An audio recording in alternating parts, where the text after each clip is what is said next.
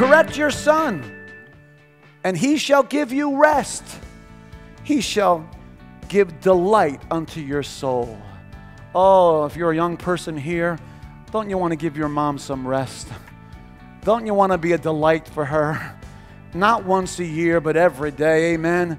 But moms, let's look at the verse. If you want that from a son or from a daughter, you got to correct. You got to correct. The Bible says, whom a father and or a mother loves, they correct. Praise God. The Father loves us, amen? And because he loves me, he corrects me.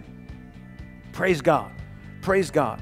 And so we need to understand that the greatest labor, with all the other responsibilities that moms have, the hardest work, the greatest labor is to raise up your children in the ways of the Lord.